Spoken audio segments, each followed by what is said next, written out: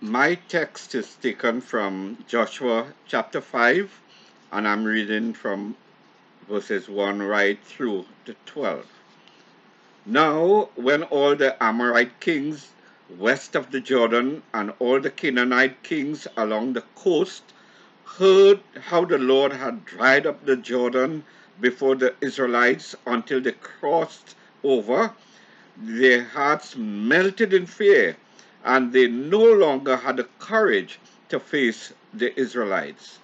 At that time, the Lord said to Joshua, Make flint knives and circumcise the Israelites again. So Joshua made flint knives and circumcised the Israelites at Gibeath Haraloth. Now, this is why he did so. All those who came out of Egypt, all the men of military age, died in the wilderness on the way after leaving Egypt. All the people that came out had been circumcised, but all the people born in the wilderness during the journey from Egypt had not.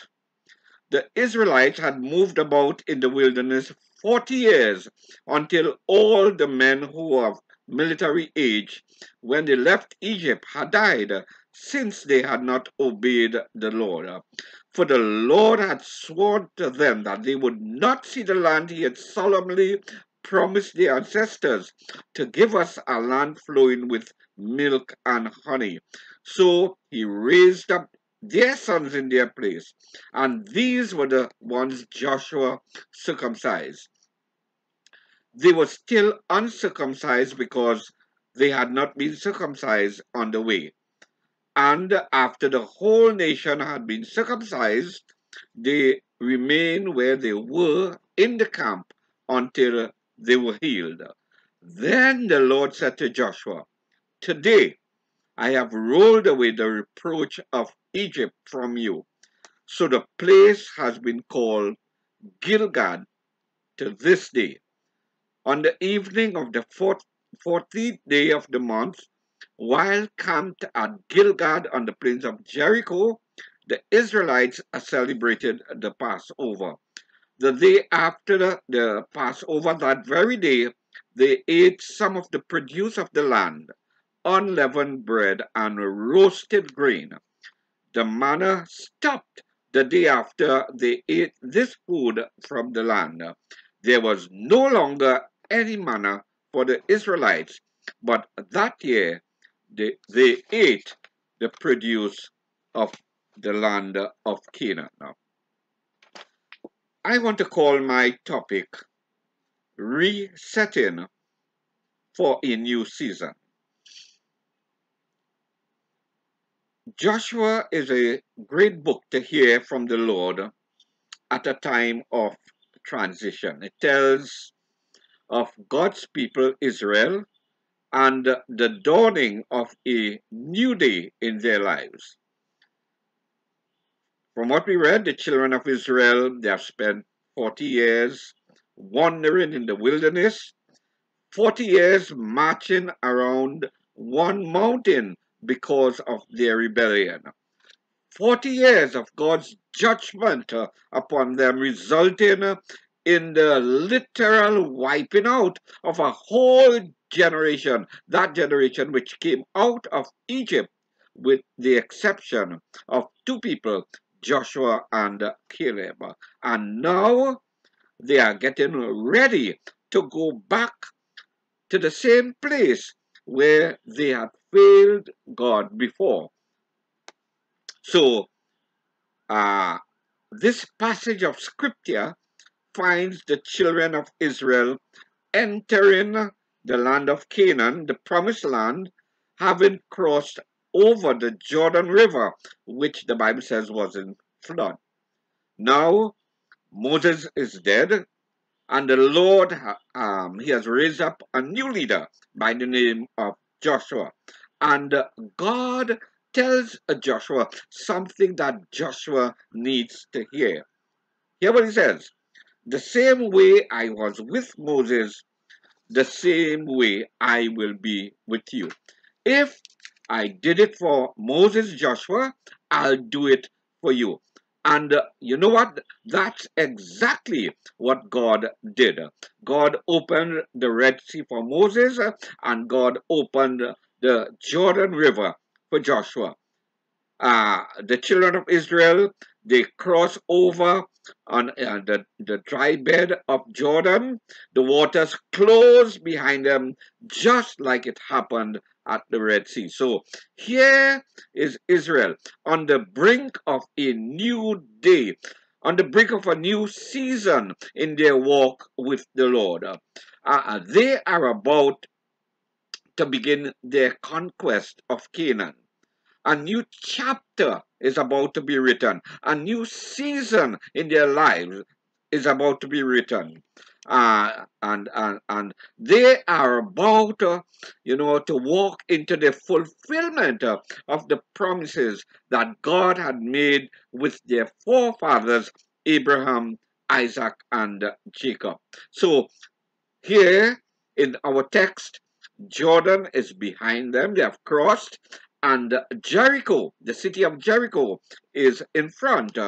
And they are now caught physically, that is, between a river and a city that they are about to take. And from scripture, we are understanding that God saying, everything I did in the wilderness was to get the children of Israel prepared for what was about to happen in the city of Jericho.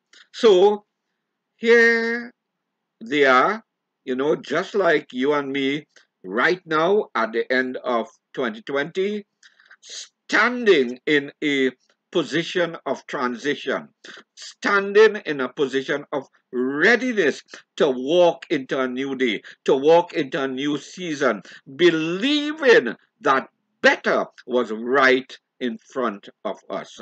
That in this new season, just like Israel, they thought that they would see fulfilled promises, that they would see God's hands at work in their lives, that they would experience mountains being removed, they would see God handle all of their enemies. So here they are on the brink of a new year, a new season, a new day, and you know what? Just like us, they have the audacity to believe that truly the best is ahead of them. And why do they believe that? Because they could look back and see everything that they came through and know that they came through only because it was God. They came through what they came through, and it had to be God. And they also was assured that God did not bring them through all of that to leave them all alone to fend for themselves. Surely God would honor his word in bringing them into the fulfillment of all of his promises that he had made to their forefather Abraham. See? So surely the best has to be ahead of them. So I came by tonight to talk to somebody here who's been through a hellish 2020. You have been through hell and high water, a roller coaster of ups and downs and ups. You have had some hard days and some long nights. You have had some struggles and some disappointments.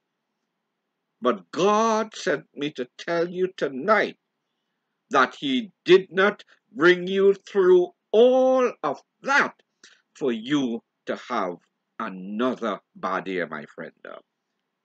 Now, I know that you would have said amen to that, because there are still people of faith who believe that God has something better in store for them in this coming year.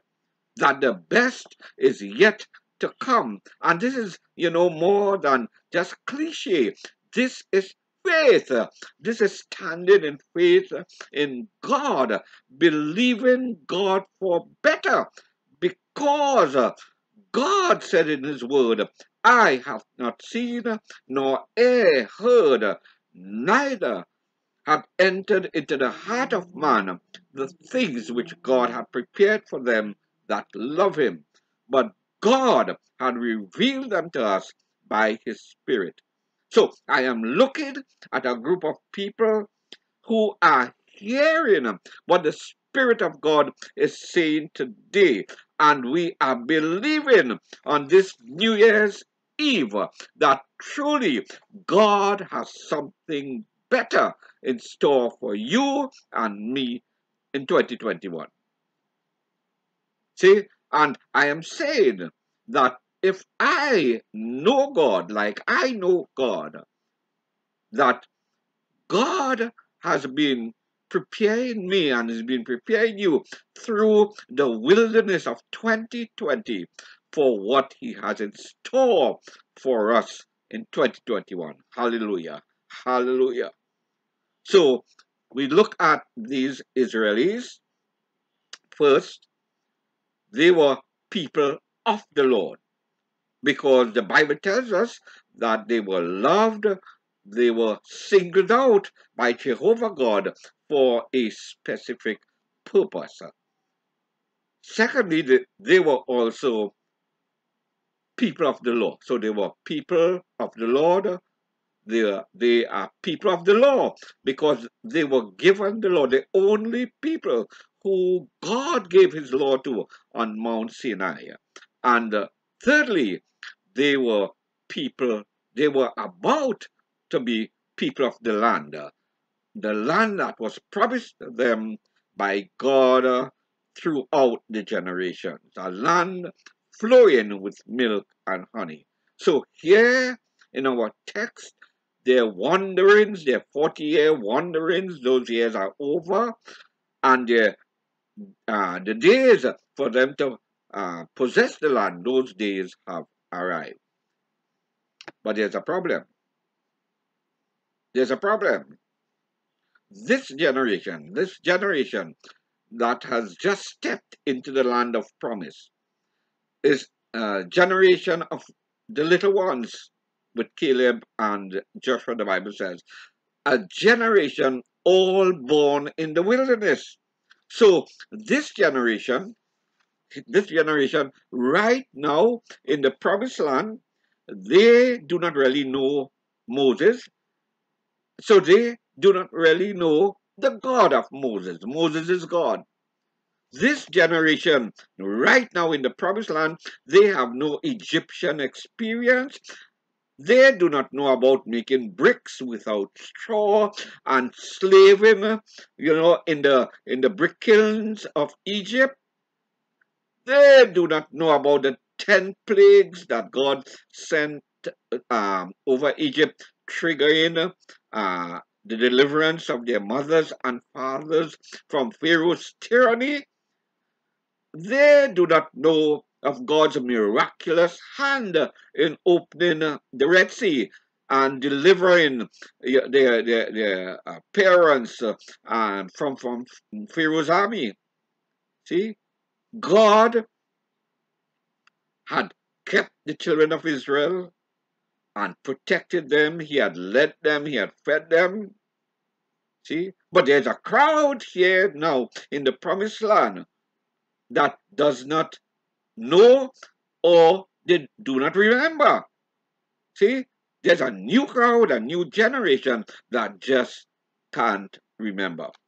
I call it probably selective amnesia or some form of spiritual dementia where they act like they don't know. And when you act like you don't know, your carnality, your worldliness, your flesh, those things turn you off from the things of God. You get further and further away from God. That's why, my friend, church is not like what it used to be. We don't praise God and worship God like we once did, you know, because there is a new crowd in our churches today. A crowd born in the wilderness who do not know anything about the history of their fathers walking with God. See, so they act like they do not know our God. They act like they don't even remember anything at all. See, they can't remember when we, as parents, when we were down and God picked us up. No, they can't remember when we were broke and God paid our bills. They can't remember when we were sick and God healed us. See, I'm talking about a generation that has come into blessings without knowing struggle. They are enjoying the blessings today and they have never ever struggled in their life. I'm talking about a generation today, a generation who got too much. We raised them, with too much. See, they got music lessons and sports and they go to ballet classes and they go to the gym, all paid by us. They do everything culturally, but spiritually they are anemic because they have come to blessings without struggle. That's the missing generation in our churches today. And if they do appear, they don't know how to praise God like we once did. See? And anybody who comes to blessings without struggle, that person does not really know how to praise God because it is the pain, it is the struggle that really gives you your testimony. So before the children of Israel could possess their land of promise, God says to them, there are some preparations that you have to make. And I want to try to identify about 4 of them. See, so in our text, they are getting ready to move and take over Jericho, to walk into their promises, but God presses pause for them. He says, before you move into this new day, see, God says to Joshua, there are some things that I need from you. I need you to do some things before I release you into the place of fulfilled promise. There are some things, Joshua, that you and these people, they need to do for me. Before the clock strikes 12 tonight, see, before the calendar turns to January 2021, the Lord is saying to us, there are some things that He needs from His children to let Him know that we are ready to walk into a new season, to walk into a new place in Him. So, my brothers and sisters, just as God challenged Israel to prepare to move deeper into the promised land, there are some steps that we also today we have to take if we want to move deeper with God in 2021. I notice there are some things that we have to do in January that we cannot do in December. Now, if you hang out with me in this chapter 5 of Joshua a bit, you will find out the same 4 things that God told Joshua. See, he says, in order to release us or release them into that place of fulfilled promise, there were about 4 things that he identified. And the first thing that he told Joshua was concerning the step of consecration. So in our text, God says all the males were to be circumcised. And for those of you who don't know, circumcision is the removal of the foreskin of the penis of the Jewish male child. And circumcision is used or was used to identify all male descendants of Abraham as their identity with the Abrahamic covenant. So God was saying, before you move into Jericho, before your new season begins, before your new year begins, before I release you into a place of promise, everyone, everyone needs to be circumcised. See? And God gives instructions as to how to go about doing that in verse 2. So he says this: take some flintstone. He's talking about a rock here. Smash it and make some shards and use them as knives. In other words, he was saying to Joshua, use broken pieces of the rock to cut off the foreskin of all the men. There was no scalpel, there was no anesthetic. See?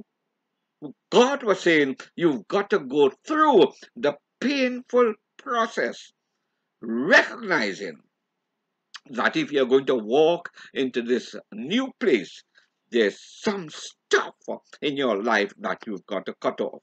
See?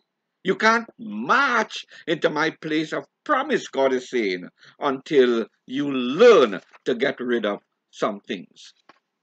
I'm not going to release you, God says, to where you are going until you learn to cut off some things that need to be cut off in your life. So, for the Jew, circumcision is of the foreskin. For us today, the Christian, circumcision, the Bible says, is of the heart. See, Christianity, my friend, is the daily practice of circumcising the heart, cutting away those things that hinder your walk with God, laying down, the Bible says, every weight and every manner of sin that so easily beset you, taking up your cross, denying yourself and following Jesus, choosing to suffer affliction with the people of God than to enjoy the pleasures of sin for a season. See, it is daily circumcision, and it's the cutting off of anything and everything that stands in the way of your walk with God. Now, I know this is uh, New Year's Eve, and this kind of message does not, go down too well. It's not the kind of message that we want to hear on a night like this. See, we want to hear, well, things like when the praises go up, the blessings come down.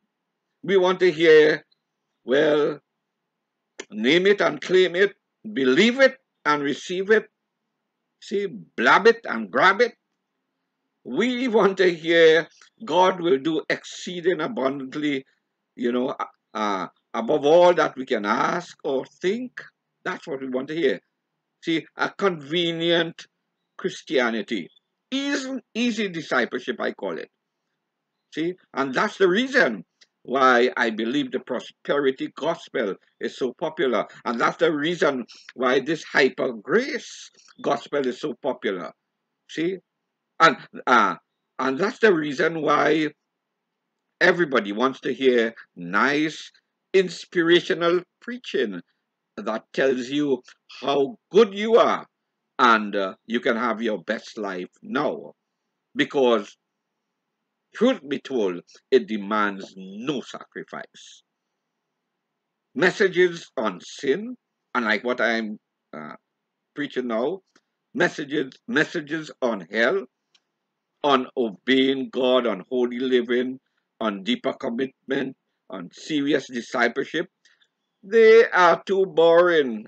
They just don't cut it because messages like that, they are unreal, they are not positive enough, they are not uplifting, and they are not in keeping with the times that we live in right now. But God says, take a flint knife. That's painful, my friend. That's painful. And just as Israel was required to remove a piece of their flesh as a sign of covenant, we must remove from our lives anything that stands between us and total surrender. If it does not glorify God, cut it off. If it does not edify the church, cut it off. If it does not make you grow in the Lord, cut it off. See, if it is a desire that does not please God, cut it off. If it is a habit that stops you from growing, cut it off. Now, I really don't know whom I'm preaching to right now. But there's some stuff, my friend, that you've got to cut off in this new year. Fear, you've got to cut that off. Doubt, worry, bitterness, uncontrolled anger, unforgiveness, procrastination, whining and complaining. Listen, you've got to cut them all off. All off. You know, it passes, there's this story of this woman who is about to board a plane with three big carry-on bags in her hand. So she gets to the door to go to board. I'm sorry, ma'am, the supervisor says, you cannot bring that much luggage on the plane. We have a 2-bag carry-on limit, and you've got 3. The lady, snapped back. I am taking my bags onto the plane. See, I'm taking them. Ma'am, the supervisor says, you are not getting on that plane until you check one of those bags. So, in anger, she grabs the biggest of the bags with an attitude and she slams it down on the ground to the supervisor's disgust. And immediately the supervisor adds, by the way, what's in that bag anyway? The woman replied, my shoes, bag full of shoes. In reply, the supervisor says, ma'am, you ain't going to need those shoes on the plane anyhow. So there's no need for you to carry something you are not going to need for where you are about to go. And so, my friend, God is looking at all the baggage you are carrying out of 2020 and saying, there's some stuff that you've got to cut out because you ain't going to need it where I am taking you. Well, maybe you've got to cut off some people, some family, some friends. I don't know. Because if they are not good, you've got to cut them. If they are not adding to your life, you've got to cut them. If they are not helping you grow, you've got to cut them. If they are pulling you away from your walk with God, you've got to cut them. See, it's not easy. I know that. I know that. Because we really want the stuff that makes us feel good. But God says, if you are going to move to something new, there is the pain of cutting away the stuff that stands in the way of your walk with me. So, circumcision then, a physical act, really pointed to a spiritual reality. In the physical, it was the sign of God's covenant with Abraham, and every male Jew identified with the covenant through circumcision. And it was really a statement which said, in order to be an active participant in covenant, you had to have some skin in the game, and put it like that. And the reason some people don't love God like they ought to love God, and some people, they don't love church like they ought to love church, is simply because they have no skin in the game. It hasn't cost you anything. And like the generation with Joshua, you enjoy the blessings without knowing the struggle. And my friend, when praise don't cost you anything, that praise is cheap. It has to be then orchestrated. It has to be staged. It has to be managed. It has to be choreographed, because praise cannot be bought without a sacrifice. That's why the Bible calls it the sacrifice of praise. But some of us, we know the stuff that we have been through to be where we are today. We know where God has brought us from. And that's why we praise God like we do. That's why we praise God so loudly. That's why our worship is so passionate. That's why we give Him praise all the time. Hallelujah. So, deliver me from folks who praise without sacrifice.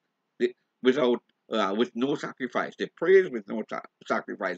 Deliver me from folks who come to church with no skin in the game. Because folks like that, they are folks who are always complaining, they are always murmuring, they are always griping about something, they're never satisfied, they're always fault finding, because whatever stuff that they themselves have, it didn't cost them anything. But the reason why we praise God with such enthusiasm, the reason why we do it like we do, is because we have some skin in the game. See, my praise cost me something. I've gone through pain to get to where I am now. My obedience to God, my friend, did not come cheaply. See, and when you have been through pain and come out on the other side, the only result is that you are so grateful to God that He kept you through it all and that you did not die. So when gratitude fills your heart, there's really no room for the negative thoughts of the flesh. So you've got to cut out some stuff, because you're not going to make it in 2021 with a 2020 mentality.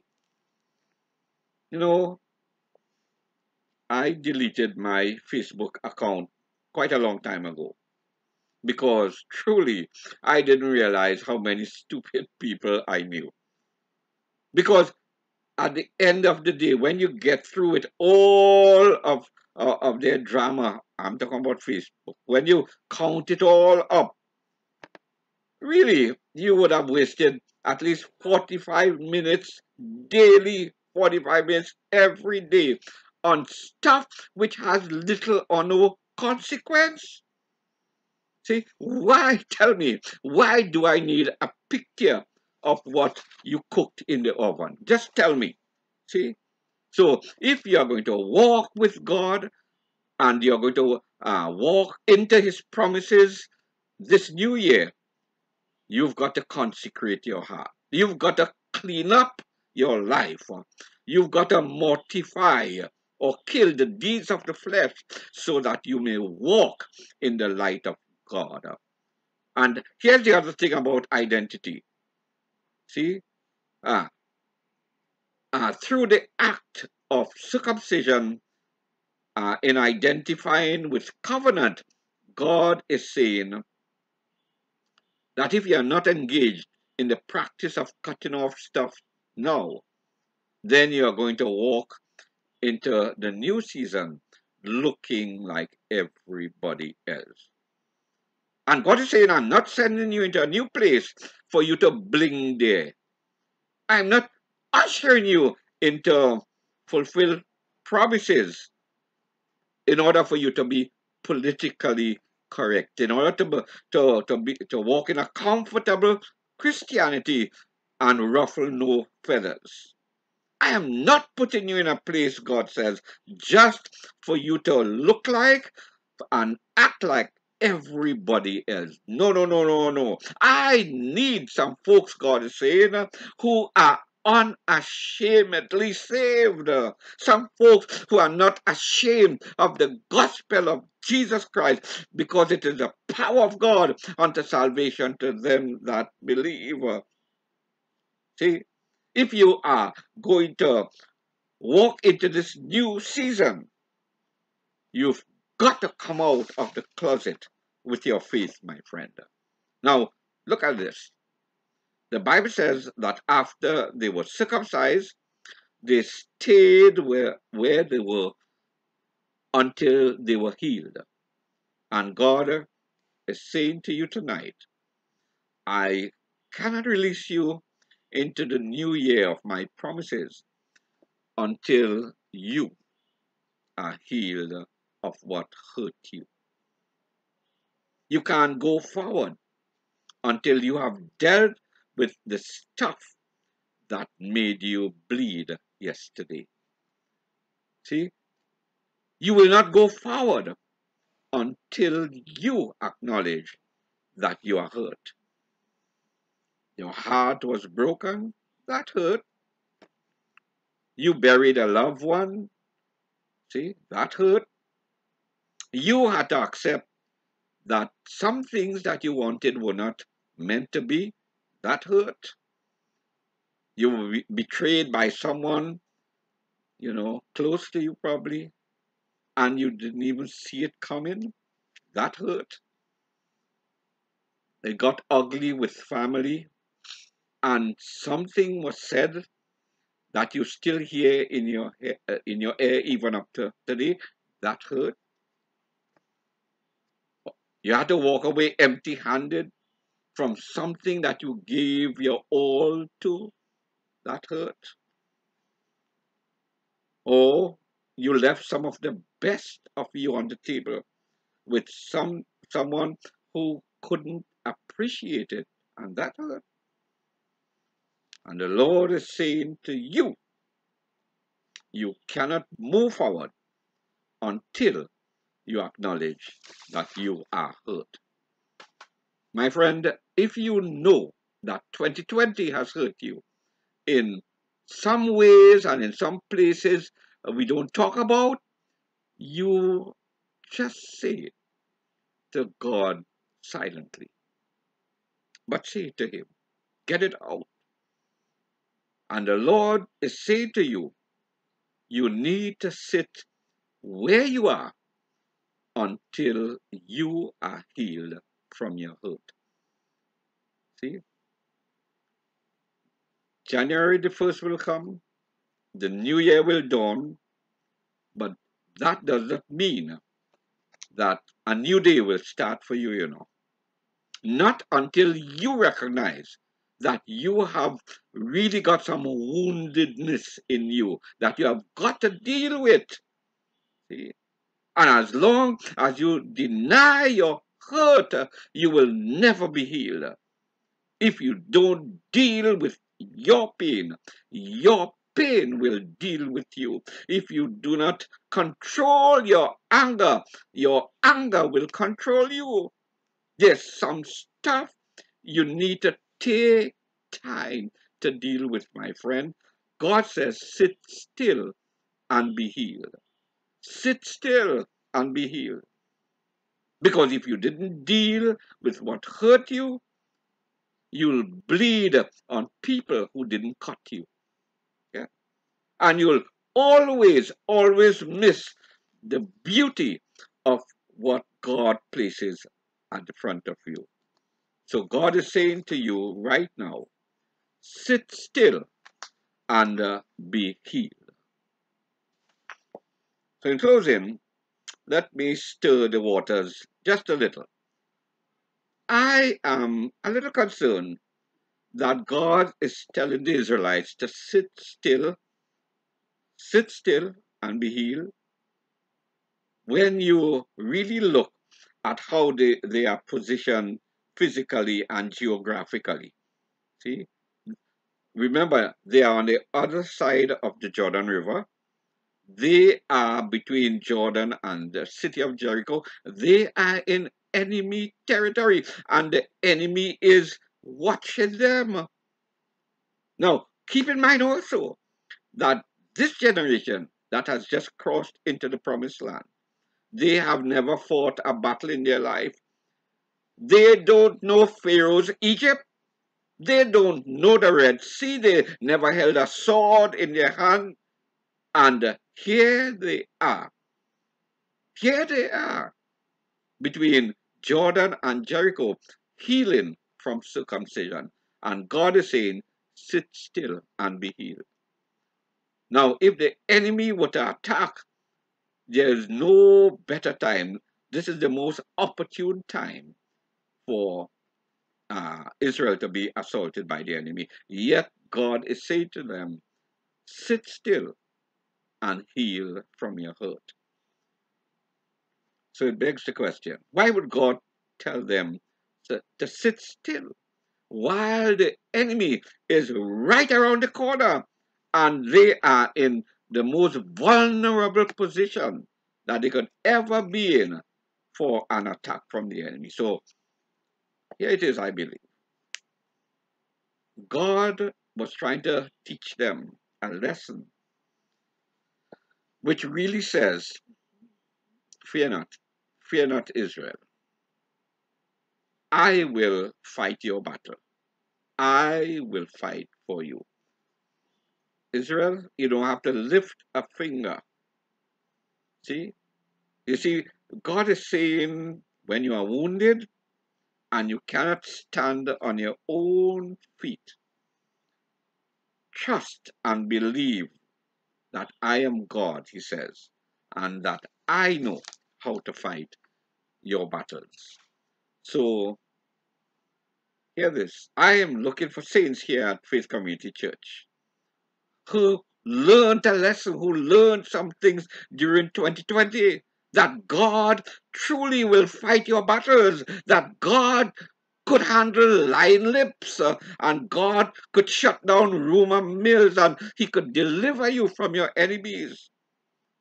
Is there anybody out there who knows that if you stand still, you will see the salvation of your Lord and your God Jesus Christ?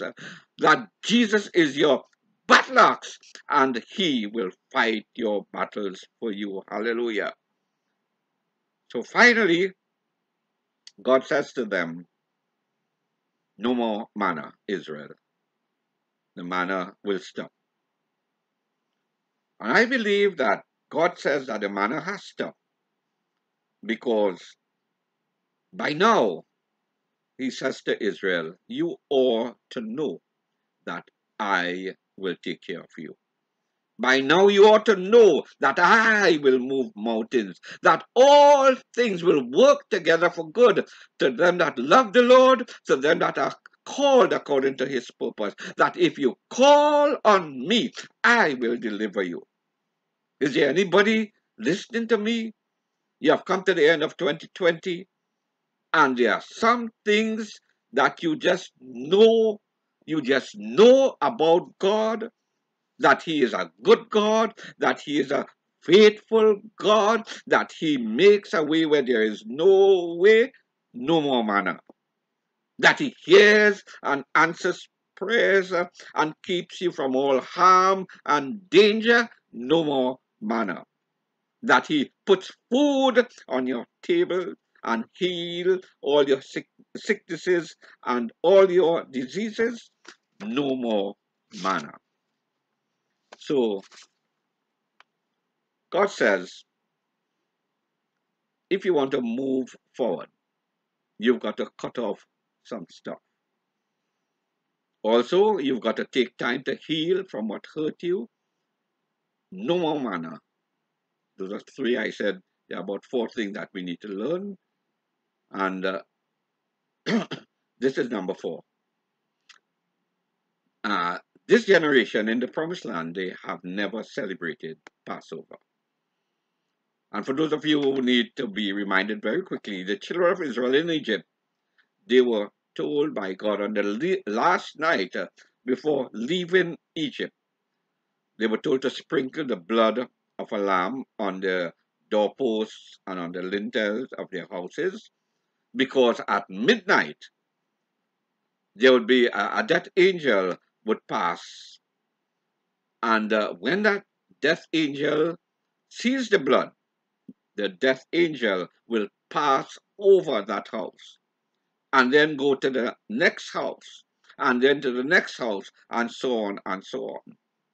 So God is saying, I want them therefore to celebrate Passover in the promised land, because every year I want folks to know that some stuff passed over them. Hallelujah. And God is saying to us tonight, why don't you stop and glorify my name for what I have done for you already? That before you march into this new year, stop and glorify my name for what I have already done for you in 2020. Death passed over you. Insanity passed over you. Depression passed over you. Financial heartache passed over you. Sickness passed over you. COVID passed over you. Hallelujah. Is there anybody who can just stop right now and give God praise for what He has already done for us, so that we can appreciate what He is going to do for us in 2021. So let's take a moment to thank God for all of His goodness and His mercy, all of that over our lives, over our families, over the past year. We ought to be so thankful, because 2020, oh, what a year that has been.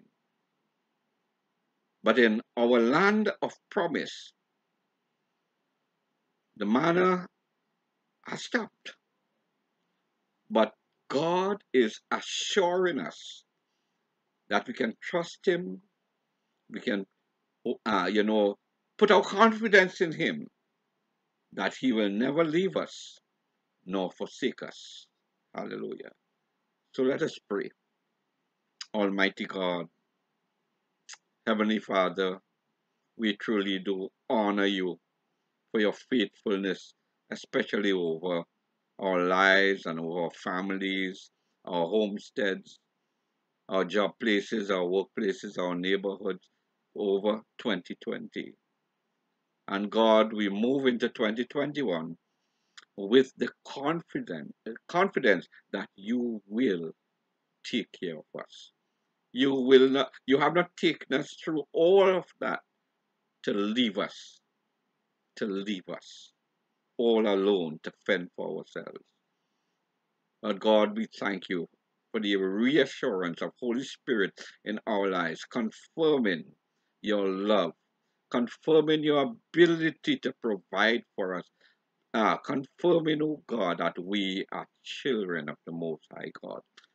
So, Father, as we enter into this new year, strengthen our faith, mighty God. Strengthen our resolve. Strengthen our willingness to obey you. And mighty God, expand our capacity to honor you more and more in our lives in greater and greater measure, because we anticipate that the best is ahead of us. The best is yet to come. Hallelujah. And we prophesy it done for your honor and glory. Amen and amen and amen. And now, if you would stand and receive the blessing, the Lord bless you and keep you. The Lord make his face shine upon you and be gracious unto you. The Lord lift up the light of his countenance upon you and give you his peace, now and forevermore. Amen and amen and amen. God richly bless you. A prosperous and blessed 2021. Hallelujah.